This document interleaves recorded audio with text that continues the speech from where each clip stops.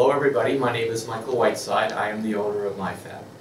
Today I'm going to talk to you about the MR-500 trap seal primer. This is a pressure drop activated trap seal primer, and now we make it in no lead, or the NPB version. As you can see through this cutaway, we have a cartridge inside. We have a stainless steel filter at the top to catch any debris in the water line. And also, one of our key features is that this cartridge is removable.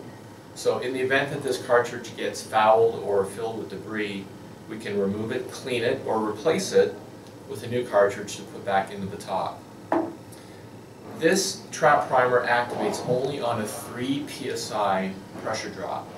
So given the fact that more and more fixtures are operating on a lower line pressure, they're using less water, resulting in a lower pressure drop in the line, it's harder for pressure drop activated trap primers to work. Ours are more likely to work because they only work on a 3 psi requirement for the drop.